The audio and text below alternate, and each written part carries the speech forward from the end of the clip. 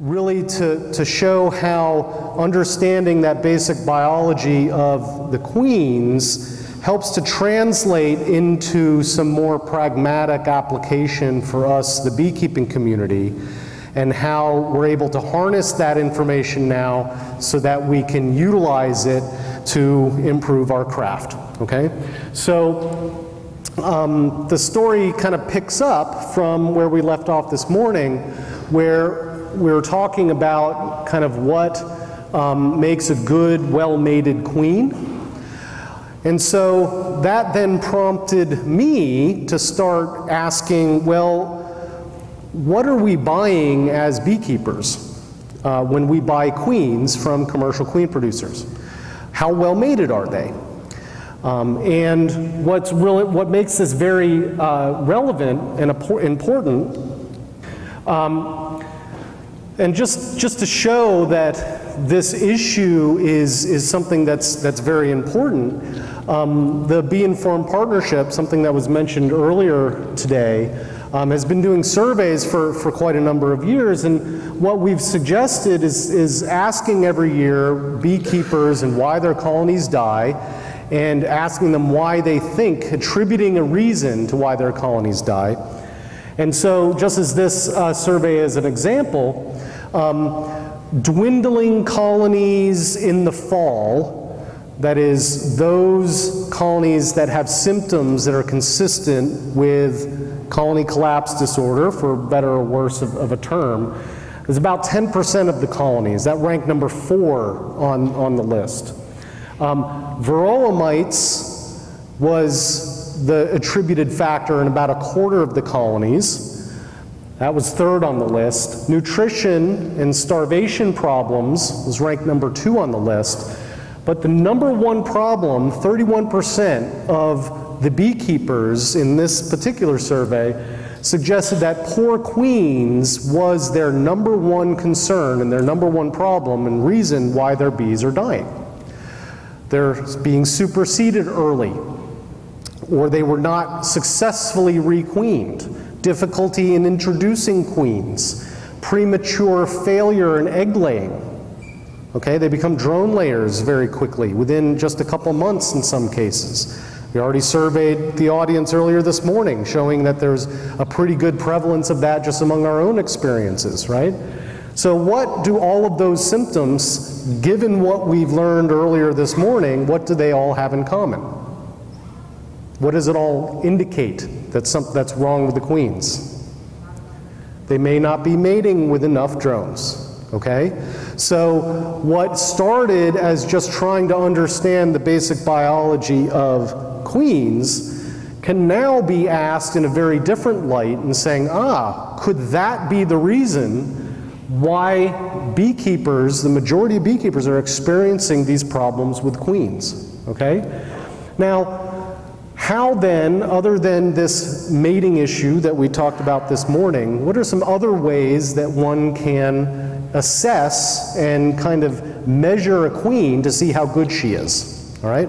And there's 3 general categories that one can measure a queen and make some sort of determination about whether she's good or bad.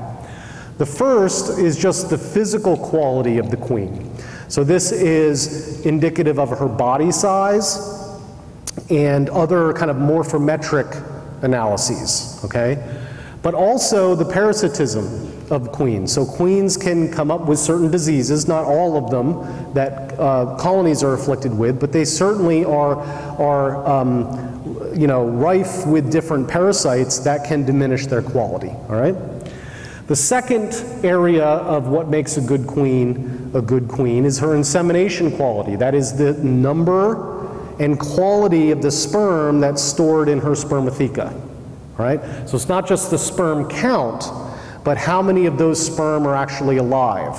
If you think about it, a queen, if she is supposed to live 2 or 3 years, but she only mates when she's a week old, she has to keep those 5 to 7 million sperm in the spermatheca alive for up to 3 years.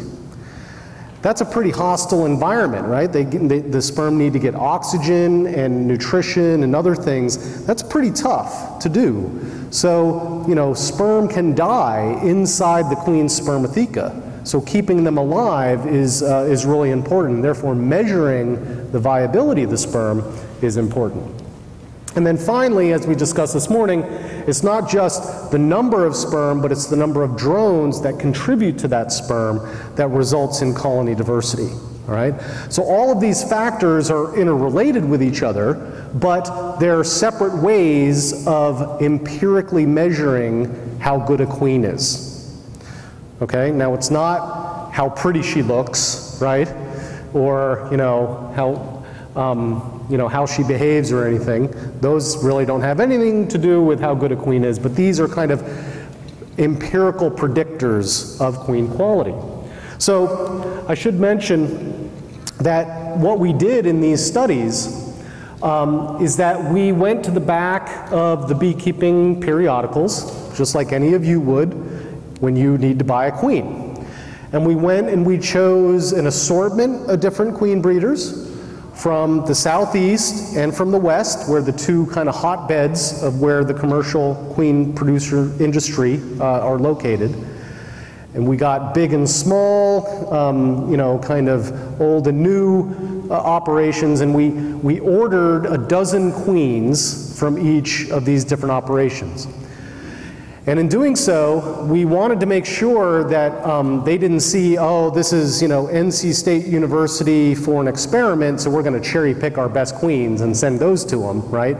We got an undergrad who was working in our program named Joe Flowers, and he was actually living out at our bee lab. And so it was just a normal street address ordered by literally Joe the beekeeper, right? And sent to us. So this was very kind of cryptic. Nobody knew, this was blind, and so nobody was cherry picking their queens and sending them to us. So we think this is a fairly representative cross section and sampling of everything that we're buying as an industry, okay? So what we did is we measured these queens in these various different ways: the physical quality, the insemination quality, and the mating quality, all right? So we did things like measured their morphometrics, and these are fairly standard means of measuring body size, okay? Weight, thorax width, that's kind of the wing injunction to the wing injunction, the head width, the wing lengths, all these different body parts, right? And as you might imagine, what this graph shows you, although I don't expect you to read it, is that all of these things are correlated, all right? So heavier queens tended to be wider, all right? Not exactly rocket surgery, right?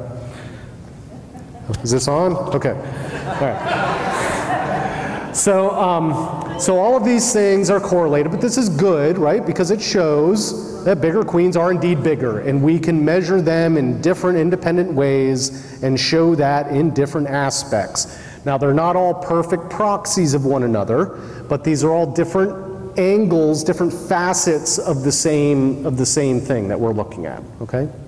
Yeah? How do you weigh it? How do you weigh a queen? With a scale. No, we have very sensitive scales that go down to 0.1 milligrams. And to get them so that they're not moving, you actually put them in the freezer at -20 for 4 or 5 minutes. They stop moving, so you can weigh them very quickly, but then they kind of warm up and walk around, and it doesn't harm them at all. So these are all non-destructive, and these are things that you can do yourself if you really wish. So, you know, again, so this is one way of looking at, you know, queens. And again, bigger queens are presumably better. So another kind of anatomical measure that we've done is looking at their ovaries. Now this is, unlike measuring body size, which is non-destructive, measuring their ovaries, unfortunately, is permanent, right? But we're scientists, so we're allowed to do this. But if you've ever dissected open a queen's abdomen, pretty much their entire abdomen is just filled with these two ovaries, right? These are just the egg-producing factories of the queen. She has to lay 1,800 eggs, up to 1,800 eggs a day, which means that they are very, very, a lot of turnover. And each one of these ovaries is like kind of a bundled sheath of these individual strands. I don't know if you can see them in this lighting, but each one of these individual strands is called an ovariole, right? So there's about 150 to 180 ovarioles per ovary for a good queen, right? So a good queen has about 300 plus ovarioles between her two ovaries. And each one of those, you start with these very small egg follicles at the very top, and then they're nourished and grow and grow and grow as they descend down until they get to the very bottom and they're fully formed eggs that are ready to be laid. So the idea here is that the fecundity, or the number of eggs that a queen can lay per unit time, is presumably a function of the number of ovarioles that they have, right? So we were able to dissect out a lot of these different ovaries and then take cross sections of them and then count the number of ovarioles. Very tedious, but very, you know, robust data to be able to see if the egg-laying capacity of queens is markedly different. And as I said, another aspect of the physical health of queens, not just their body size or their fecundity, but also the degree to which they're parasitized. Now, queens do not get parasitized by varroa mites, correct? Why not? Anybody know? Way too short a development time. They develop in 16 days. Varroa can't turn around their development in that time. So queens are, you know, fortunately not subject to varroa parasitism, but they can be parasitized by other things. What's this on the left? Nosema. It's that gut parasite, right? And previous studies have really shown that queens can be really laden down with nosema and cause really significant problems. This is something that's not nearly as problematic as it used to be. For you new beekeepers, it's probably something you haven't even learned in bee school, right? This is the tracheal mite. Historically, again, that was a real problem for queens. It infects their breathing tubes in the trachea. And then any number of different viruses can infect queens. And viruses are one of these really nefarious, invisible factors when it comes to queen and colony health. Because if a queen is infected with most of these different viruses, when she lays an egg, the virus is transmitted through the egg to her offspring. So if a queen is infected, then her colony is infected. So we don't really know the effects of the viruses on the queen herself, but we know that it can promote an environment of having a colony that has a lot of virus in it, okay? So these are other things that we looked at in this survey. As I said, the insemination health of queens is really important. Queens are supposed to have 5 to 7 million sperm. So in this survey, looking at, okay, well, how well inseminated are these commercially produced queens? And not only that, we were looking at not just the sperm count, but the sperm viability. So this is where some of the cellular staining technologies that are available today are really, really cool. You can't really see it on this slide at all, but what happens is that you can dissect out the spermatheca, you can disperse the sperm, you can crush open the spermatheca and disperse the sperm into a fluid where the sperm are still alive. And then you subject the sperm to 2 different dyes, all right? And if the sperm are alive, they will acquire one of those dyes, and then under a fluorescent microscope, they will glow green, all right? So on the left-hand side, you see a lot of dots that are glowing green, which means those sperm are alive. But if the sperm are dead, they'll pick up the other dye and they'll fluoresce red. And so that's what's over here that you can't see at all, but those are supposed to be a bunch of red dots. And so pretty much what you do is you count up the green dots and the red dots, and you take the percent of the green dots of the total, and you can get a percentage of the sperm that are viable. Okay? So a queen could have 5 million sperm, but if 25% of them are viable, that's not really much good, right? So again, different measures, different ways to look at how good queens are. And then finally, we measured the mating frequency of the queens, where we allowed the queens to lay for a little bit, and we sampled the worker offspring.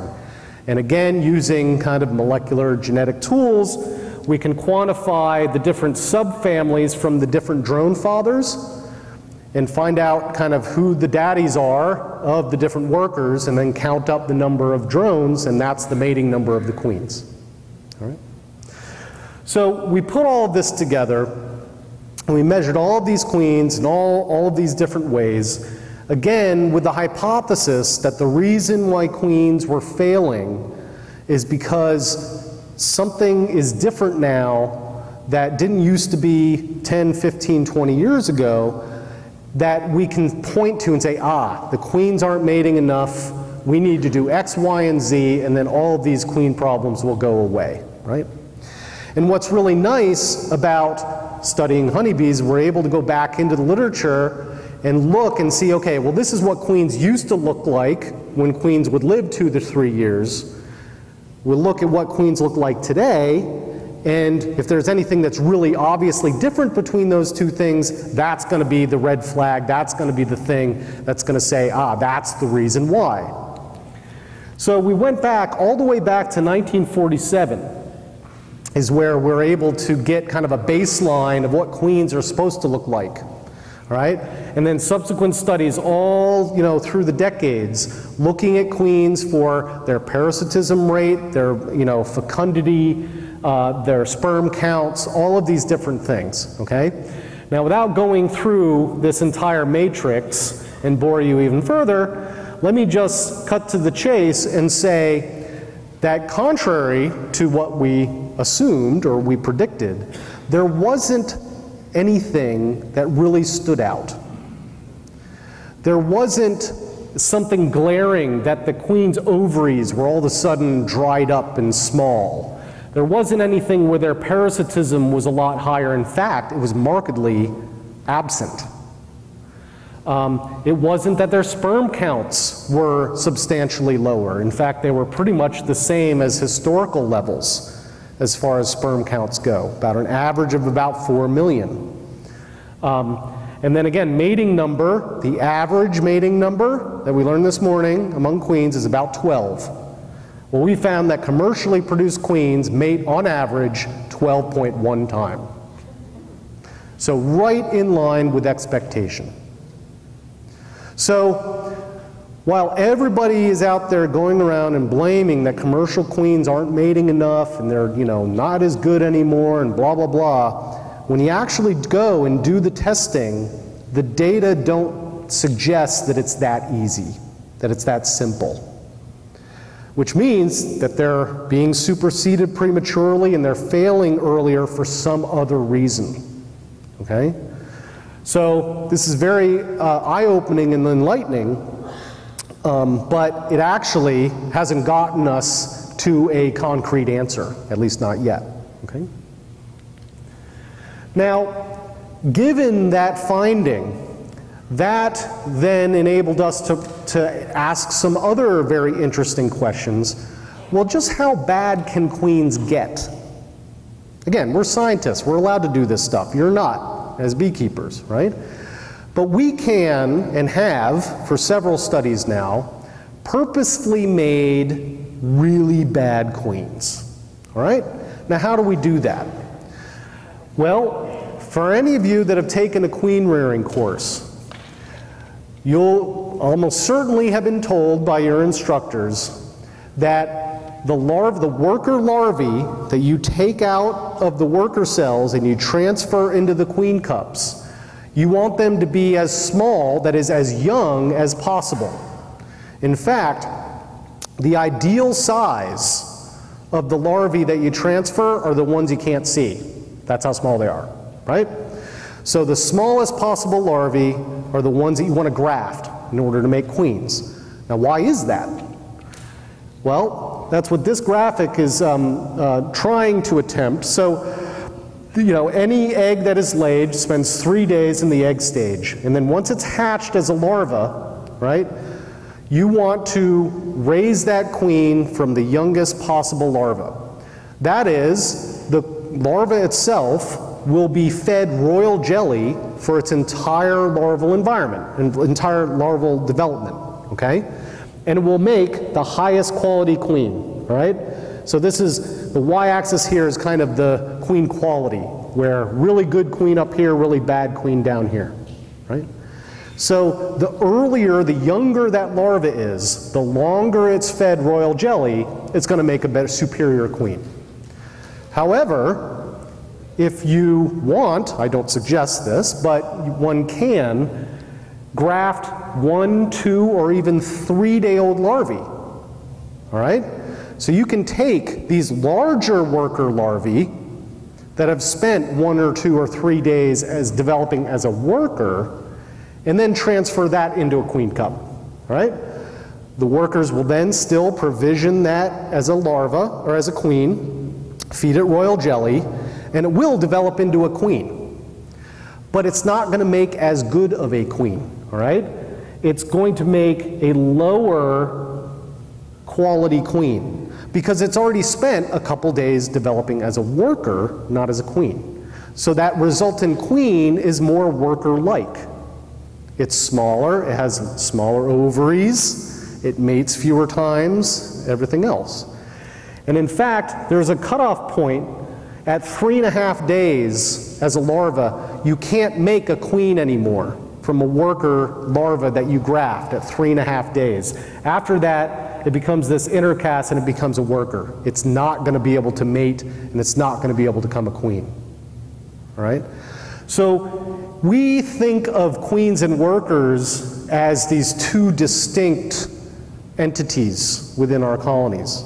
But developmentally, genetically, it's really one big continuum. Females that are of high reproductive quality and females that are of low reproductive quality are sterile.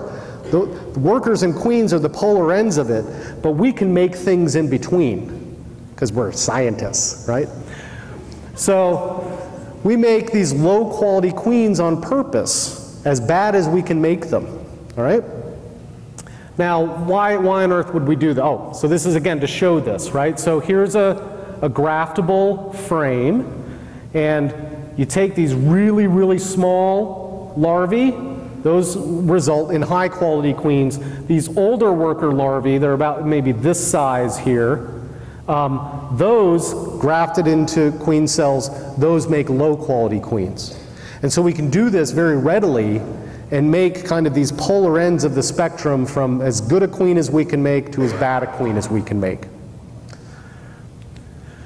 And so what we did in some of these experiments is that we then measured these queens in the same way: their physical size, their insemination quality, and their mating quality. And we found, again, that all of these things are very much interrelated. That bigger queens, high quality queens tend to be bigger, they tend to have higher sperm counts, and they tend to mate with more drones. So all of these things are all very consistent with each other. And we're able then to put all of them together to be able to make quantifiable judgments about how good a queen is. Now I know that there are 3 types of liars in the world. You have liars, damn liars, and statisticians, right? But the use of statistics, while many times mysterious, you're just going to have to trust me that we can take all of these different measurements and collapse them down into a single variable that we can just call queen quality, right? And then, oh dear. Okay, so this right here is a graphic that if it actually appeared would utterly convince you of what I'm saying. Okay. In essence, we're able to, using these complicated statistics, we're able to collapse all of these different measurements down into one that we'll call queen quality, and it's like a ruler. It's like a standard ruler. So we have the best queens we can make to the worst queens we can make, and we can measure that with a repeated way that doesn't change. We have the full biological spectrum of good to bad. And then any other queen that we get, we can measure it in exactly the same way and place them on this measuring stick to say how good they are. So in general, of all of these queens that we surveyed of commercially produced queens, we give them a final grade of a B+. Right? So they're not quite the best that nature is able to make, but they're certainly not as bad as nature can make. So it's a very good grade. There's still room for improvement, is the take-home message here. All right? So all of this, and just to show that all of these is just measuring the queens, right? But really what matters to us as beekeepers is how does that translate to the colony, right? So we did another experiment where we made these high and low quality queens, and then we placed those high and low quality queens into colonies, and we measured them over time. And what we found was that high quality queens tended to have more comb built, more brood, both worker and drones, and they stored more food, and in general, they just grew better and stronger. So what's really cool about this is that this really does have pragmatic applications to us, that your queen quality does in fact translate to your colonies and how good your colonies do. All right? And so by measuring the quality of queens and improving the quality of queens, we're able to then improve the quality of our colonies. So that then finally leads us to a new initiative that we've launched, which is to harness all of these different techniques and all of the things that we've learned and all of the queens that we've measured using these same techniques and using that standard measuring stick, and then offering the same service to anybody who wants to measure their queens. And we will then measure them in the same way and give you a report back saying how good these queens are. All right? So this is really born out of the Bee Informed Partnership, which we've been involved in since the beginning. And we've added this new service to anybody, not just those participating in the Bee Informed Partnership, but to anybody who wants to use it. So the clinic itself started by quantifying viruses in the population. So this is our small component to the BIP, where we've been using quantitative PCR to quantify the different viruses that are out there. So the tech transfer teams, as part of the Bee Informed Partnership, are out there sampling the colonies of participating beekeepers. Some of them, they send us workers. We then grind them up and we ascertain the levels of different viruses.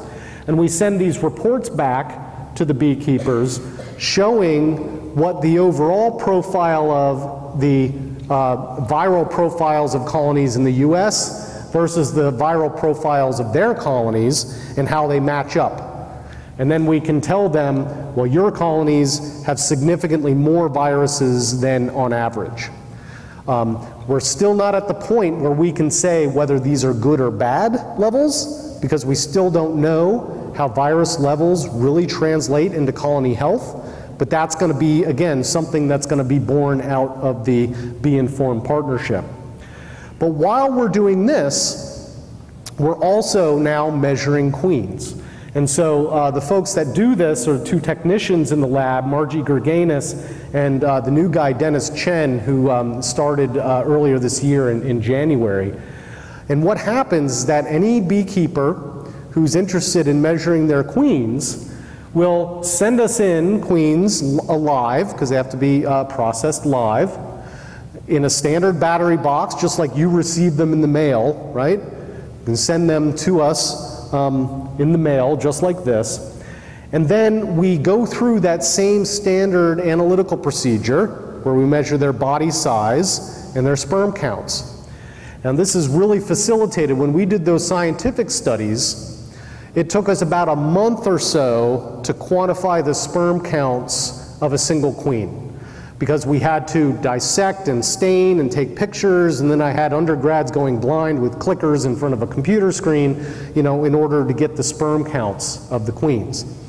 Project APIS-M was very generous in giving us a grant and buying us this cell particle counter.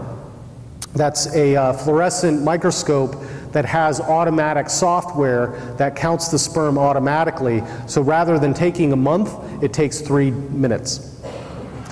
So it's a much higher throughput of this, okay? And it's much more accurate too because of that. And so by going through this process, we can take the queens and we can dissect them, analyze them, stain the sperm, and then get these reports back that break down all of these different measurements, the morphological measures, the different diseases, and the insemination success of the queens. And because we have this standard yardstick of what we know to be good and what we know to be bad, we can then rank them statistically and to say that these are, you know, very good queens developmentally, but they mated very poorly, or vice versa. Right? So we can make very objective and accurate predictions and recommendations based on what we find. Now the downside, I know what you're all thinking, the downside is that we can measure these queens and they're like an A+. And you say, wow, these queens are great, too bad they're dead. Right? Can't overcome that with the technology that we have. But what we hope is that this is a service that especially larger scale commercial queen producers will use frequently enough to test different cohorts of queens. They produce 2,000 queens at a time. If they can send us 20, assuming that those 20 are representative of the remaining of the 2,000, then they can be assured of what they're producing is indeed going to be adequate.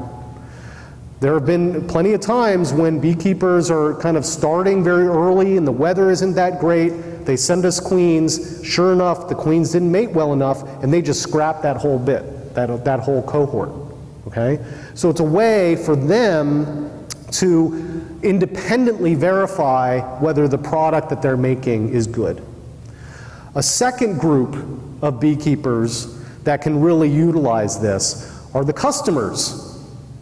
You, right? Where if you are having queen problems in your operations and you're going to go through and you're going to pinch the heads on all these queens and buy new ones, rather than pinching their heads, send them into us and we can tell, well, it was the queen's fault or it wasn't. Because a lot of times we're blaming the queens for problems in the colony that it's not the queen's fault. Right? That's what the previous evidence was really showing, that we were all convinced as an industry that the queens weren't mating well enough. But when you actually go and measure, they're mating just fine. So they're not always, it's not always the queen's fault, right? So this initiative and these techniques will be able to distinguish those things so that oftentimes you don't have to requeen if it's not a queen's problem. So here are just some examples. Oh goodness, I'm sorry for the graphics not showing up. There was a compatibility issue there. So, okay, so here's just some examples of people that have used the Queen Clinic. This was a beekeeper in California that was requeening their operation, as they annually do, and they were requeening with their own queens that they raised. And they were introducing the queens, not a problem. 95+% acceptance of the queens, no problem. But they ran out of queens. They just couldn't produce enough of their own queens. So they went to another beekeeper and bought a bunch of queens from them. And then they were introducing them in exactly the same way into their operation, but half of those queens were getting rejected. Okay? So this beekeeper was pretty miffed, thinking that they bought a bunch of really bad queens, and that they were kind of blaming that other beekeeper for selling them a bunch of of really bad queens. So they sent us queens from both, their own queens and the ones that they bought that they thought were inferior. And we measured them using these standard techniques, and surprise, surprise, we found there was no difference between those two queens. The quality of those queens that were being rejected was not substantially lower than the ones that were being accepted. So this prevented a war between the Hatfields and the McCoys, for one, right? But it also then led the two beekeepers to start working together and say, okay, well, what really was it about these queens that caused them to be rejected? Because it wasn't their lack of mating or other problems, okay? There's another example. This is a commercial queen breeder that uses instrumental insemination. And they wanted to see if the diversity of the drones that are being inseminated was sufficient, right? We learned that queens are supposed to have 12 different drones on average. Well, because he was doing II, he wanted to verify that they were getting enough, not just enough sperm, but enough diversity among the drones. So he sent us a bunch of queens, had them tested. What we found was that they were very, very good queens, and they were in fact very highly diverse, on average inseminated with at least 20 drones, but the sperm counts were really low. And that was a really big red flag to that operation. They were only getting about 1 to 2 million sperm on average. And that was because the queens, after they were inseminated, were put into banks rather than mating nukes. And research has shown that queens kind of really need to run around in order to fully acquire a full complement of sperm in their spermatheca. So this completely changed their outlook of how they were going to do their operation. Rather than banking queens after insemination, they were going to keep them in mating nukes. Right? So again, helping to improve these different operations. Jim?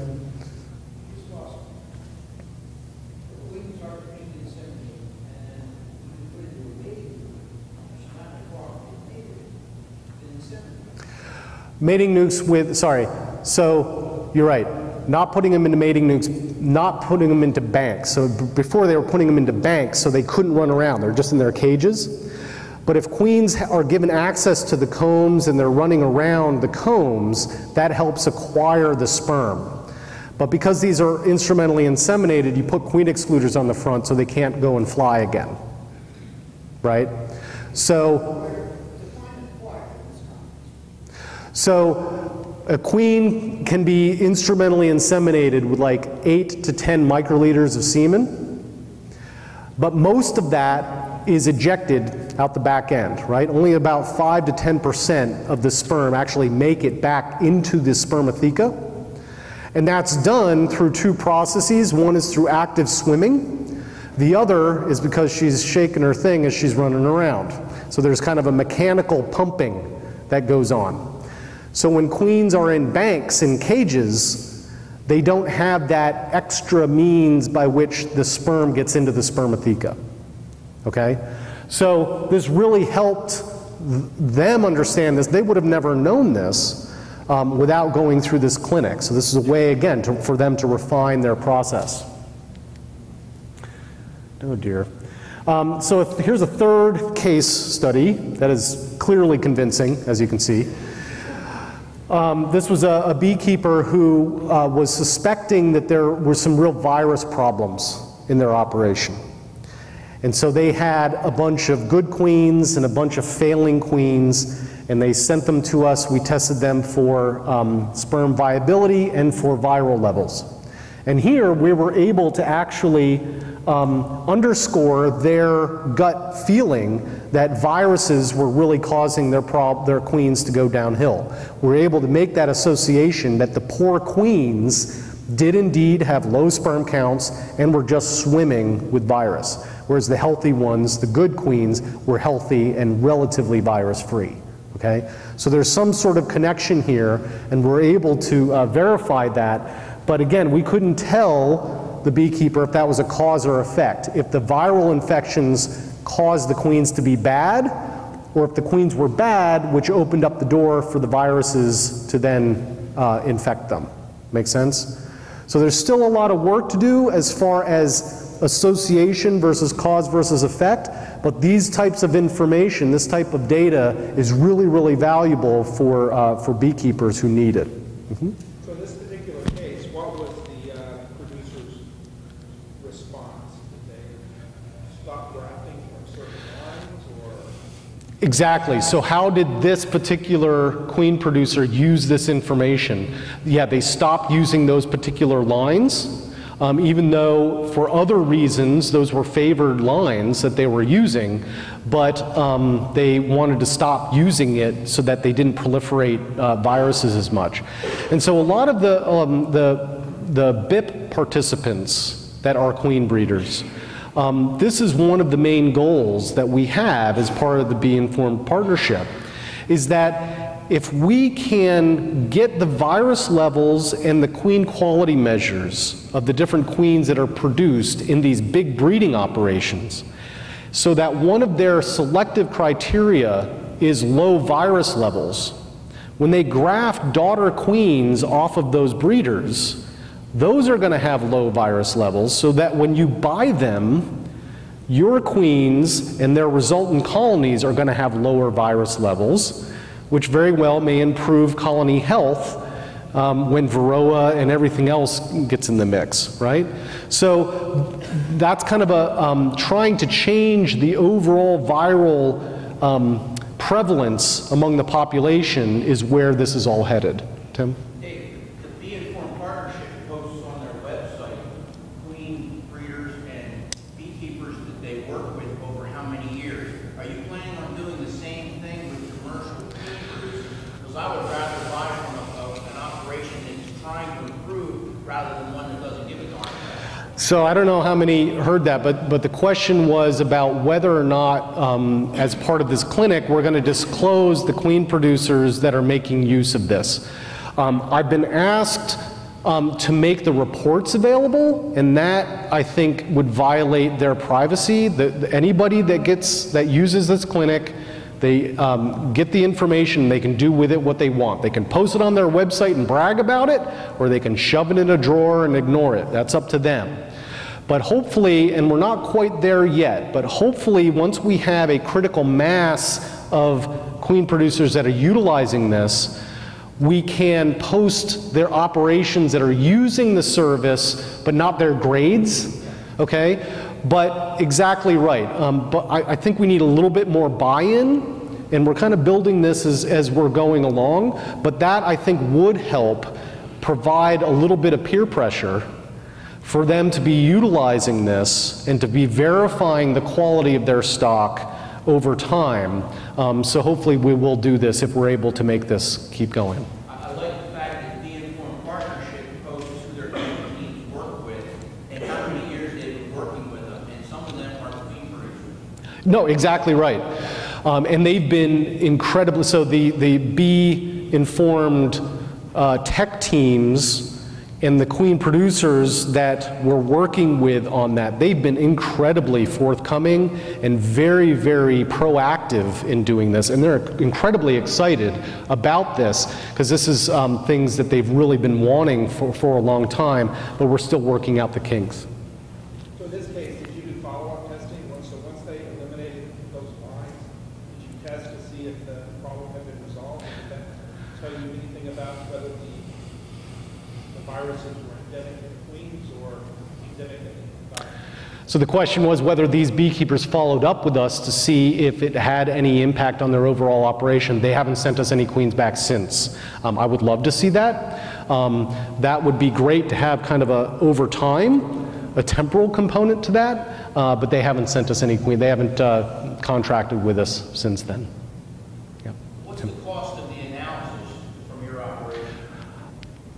So the cost, I don't know if we can see this, is about the cost of a queen to do the insemination. It depends on the number. Oh gosh, this is all cut off. But it's about $15 to $20 per queen to do the morphometrics and the sperm counts and sperm viability. And that's what most of the queen producers are doing. The viral analyses are substantially more expensive because that's using quantitative PCR and other more expensive analyses. So, you know, but they're all a la carte. They're laundry lists. So, you know, these different procedures, you can pick and choose which ones are important. We're working with an operation in Florida right now that wants to look at effects of nosema and the effects of their fumagillin treatment on nosema levels and the sperm viability of those queens, right? So it's really coming down to partnering with different beekeepers and queen producers of what they want to look at, little mini tests to see if this new mite treatment is killing off the sperm of their drones, or you know, if this grafting method is superior to this one. So it's really a way to empirically test different parts of their operation to improve their product. Now I should mention that we're always trying to improve these different things, so we're using facial recognition software where we're taking pictures of queens and digitizing them so that they automatically get measured for their body size, which should improve the accuracy and the speed. So, you know, again, it usually takes about 2 days to turn these reports around, but this will make it even faster and even better. Even though it makes undergrads go blind. So yeah, so we're trying lots of different things with this. Another thing that we're doing as part of this is that we're trying to develop a genetic test rather than, which we do offer. We offer a genotyping analysis where we can measure the mating number of queens like what we have done in our previous studies. But instead of looking at mating number, we want to look at the overall genetic diversity of one's operation. So we sample X number of colonies from Y number of bee yards, and we do this kind of standard cookie cutter genetic analysis that includes assessing the number of sex alleles that they have in their operation. You remember that from this morning? So the more sex alleles that one has, the less inbreeding that operation has. So it's a way that we may be able to ascertain the genetic health of a different queen producer operation versus another. Again, something that queen breeders are very excited about. Thank you. So my question is, looking at the research that you've done to date, about how many data points would you say total do you have you accumulated? And have you thought about the possibility of using approaches like machine learning or neural network applications to find any trends or anomalies in your data? So the question was, how many queens have we accumulated in our ever-growing database? It's about 500 plus queens now that we have analyzed. And then as far as a neural network and computer learning and other things, as far as the database, it's outside my pay grade. But you know, I think, and this is part of the philosophy of the Bee Informed Partnership, is that these data are there in kind of like, this is the new age of big data, right? So as long as things are anonymized and can't be tracked to individual operations, that others can request data and be able to play around with them to be able to pull out trends that you know, may be there, but it's just going to take, you know, a kind of different looks and different ways of looking at the data.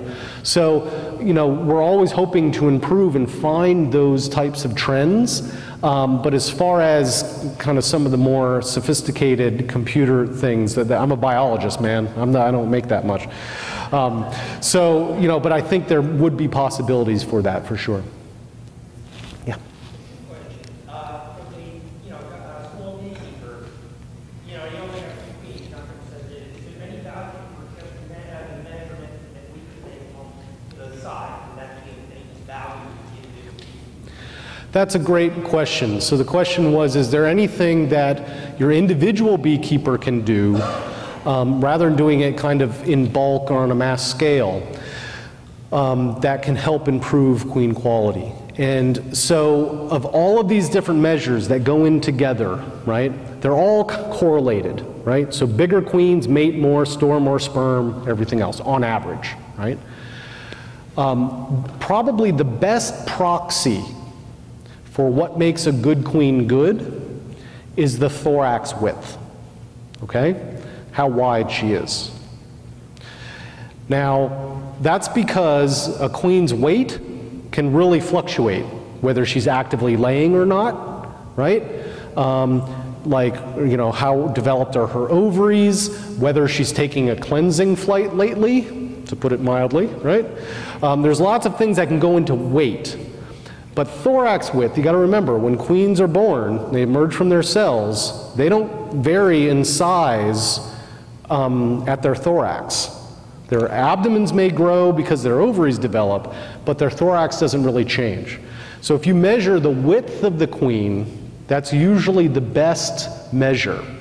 And if she is over 4.6 millimeters, that tends to be a pretty superior queen. Jim.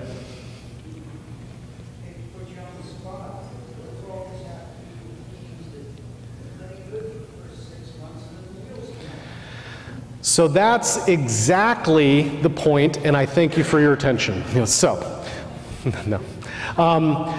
The question was, how does this get us closer to solving the problem of these failing queens? And so, as I said before, we've investigated these things and we have this baseline now, but it hasn't highlighted a single factor that we need to pursue to fix. But what it does is it sets up our ability to say, well, this is what's normal, and then be able to compare to that, right? So there are lots of studies that are going on now that are looking at different pesticides that are affecting the sperm viability of queens, things like shipping practices. One thing that seems that very well may be a major problem, especially with queen packages, is that we all know that you can't let the bees overheat, right? When they're being shipped up and they're in the cluster, if they overheat, they'll all die, and then, you know, you won't have any bees in your packages, right? But what we don't realize, and even though the cluster itself can stay warm around the caged queen, if they get too cold, the queen will still be alive, but it can kill her sperm. So we need to be very careful about having our packages shipped when the conditions are too cool, all right? So those kind of things where it seems like, oh, that's not causing any problems, but it could be that we're not heating our packages enough or keeping them warm enough during transit, right? So there are things like that that may come into play, but now that we have this standard ruler, we're able to empirically measure them and kind of know very immediately the effect that it has. But it's very maddening that we've done a lot of studies trying to induce queen supersedure. I've said before that, you know, supersedure can, three-month-old queens, they shouldn't be superseding that early. We know what's going on all the time, so we're setting up different conditions and trying to get colonies to supersede queens. And we try this and we try that and we can't get it to work. But it's happening all around us. So it's been very frustrating. We're not there yet, but we're still trying. Mm-hmm. Just under practical beekeeping, if I have a frame of grafted queen cells, I'm just size sometimes the robustness of the wax being built out, and it may be positionally or even within the same level. Would that correlate to, a bigger queen cell to a better queen? Is it worth looking to some of the ones that, are a little well-formed, but maybe a little smaller? Yeah, so the question was, how does kind of the morphology of the queen cell during development translate to the quality of the queen after she emerges? There was a study out of Poland, I believe, that actually looked at that and showed that that's a pretty decent proxy as well. That the size of the queen cell can translate into the size of the queen and therefore the resultant quality of the queen. And so culling of cells becomes very helpful and very important. And so the size and quality of the cell builder, the colony that raises the queens, is really, really important for that. And so you can always graft way more queens than you ever need and then be selective of them, right? So we haven't enveloped that into this kind of bioassay measuring kit, but there is very much some truth to that, that better looking cells are going to have superior queens. Yeah. Is there any study comparing the queens that the bees will naturally make themselves and the ones that we buy from commercial breeders? Yeah, so the question was queens that workers raise by themselves under emergency conditions, right, versus commercially produced queens. And if you remember, let me see if I can back up. Queens, if you just go into a colony and you take the queen away, they will start raising queens right away, right? Now, unlike when you're grafting and you're grafting those, smaller than you can see larvae into queen cups, the workers will actually raise queens from larvae that are 1 day old, 2 day old, or sometimes even 3 days old. Okay? Now, who do you think emerges first? The ones from the older larvae. Okay? So they raise a variety of them. Okay? Now they, as a colony, they want to get a queen right away, right? That's their motivation, is to get a queen as soon as possible. So the ones that emerge first, oftentimes, not always, will go and they'll kill all the other queen cells before they get a chance to fully develop. So who just took over the colony? A lower quality queen, okay? This is not always true. Okay, this is, sometimes they don't raise queens from older larvae. Sometimes those older larvae are of high quality, but on average, they tend to be of lower quality, about a third lower in quality, and therefore they're not as good. Now that is different from swarm cells, queens raised from swarm cells. Right? Why is that? Why are emergency queens different from swarm cell queens? Because they're building they're actually making the queen in order to swarm, and it's not an active. Exactly. So emergency queens are raised from worker brood where they transform the comb from worker cells. Swarm cells, the queen laid an egg in the cell, so they're fed royal jelly from day 0. Right? So there's some substantial differences there, but if you're just letting colonies requeen, that's perfectly fine, but just realize that there are opposing selective pressures on colonies. One is to have as good a queen as possible. The other is having a queen as soon as possible. Those things are actually in opposition to each other. Okay? And in many cases, it's getting a queen as soon as possible wins out over getting the best queen possible. All right?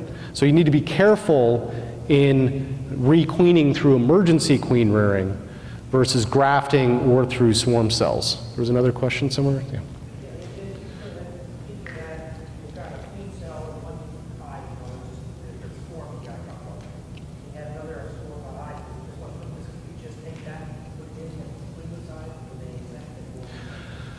If you take a queen cell from one colony and put it in another, yeah, absolutely, that's a great way to requeen, if that other unit is queenless.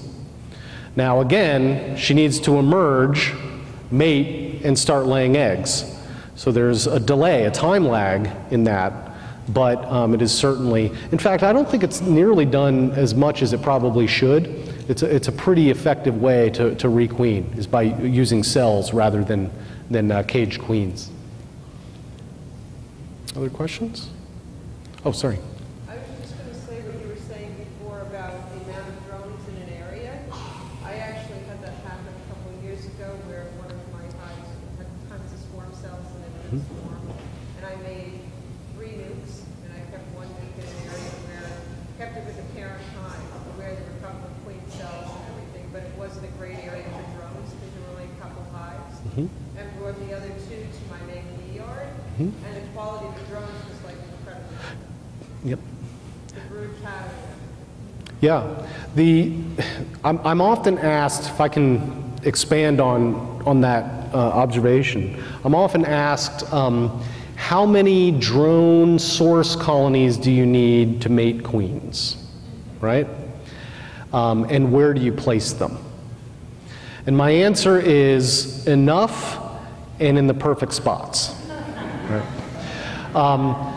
Enough is, again, kind of subjective, but in general, I think Larry Connor had a nice book that came out a couple years ago about mating and queen rearing, and he had a formula in there. I forget what it was, but it's something like for every 10 queens that you have to mate, you want a full comb of drone brood or something like that. I'm forgetting what it is offhand, but there's some ways that you can, if a queen needs to mate with 12, but preferably 20, right, and then you count up how many drones are on a frame, you know, and divide by ages and other things, you can kind of come up with a good metric for that. But in essence, the more the better, right? That the more of a drone population that's out there, the more diverse that drone population is, the better it's going to be. You say like 3-4 hives in any given area, or can you delineate like that, or is it just kind of how many drones each hive? Well, again, the diversity of drones coming from the same colony is going to be limited, right? So if a queen mates with 100 drones, but they're all brothers, they're going to be genetically diverse in one sense, but lacking genetic diversity in others. And I forgot to add those slides for you, Tim, about the studies that we've done, kind of the meta-analysis. But, you know, using all of the patriline data from all of these studies, because we've looked at the mating numbers of these queens, we looked at the proportion of commercially produced queens that are sisters to each other. When you buy 2 queens from the same operator, what's the likelihood that they're going to be sisters?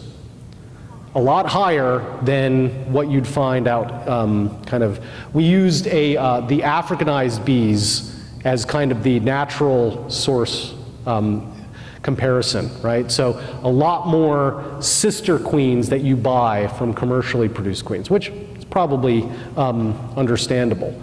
But what percentage do you think are mating with their own brothers? Again, higher than in Africanized populations. It's not as bad as you think. It's about maybe 10–15%, okay? But makes that diversity and multiple mating all the more important, right? But to get back to your original question about where you place the drone source colonies, again, you don't want to put your mating nukes of the queens that you want to mate right next to the drones that you want them to mate with. Because naturally, the queens are going to fly further than the drones to avoid inbreeding. Because usually, drones from their own colony is, you know, their brothers, and even being from North Carolina, that's illegal, right? So what you want to do, if you want these queens to mate with these drones, is you have the queens in the middle of an area in your mating yard, and then at about 1 mile away, you want to put a perfect spherical ring in the environment of as many drone colonies as you possibly can. Easy. No problem. Now obviously, you know, what's ideal is not feasible. You just do the best that you can do. And you do, again, I think the proof is in the pudding, and most of the time, when queens and drones are allowed to go and do their thing, they do it pretty successfully.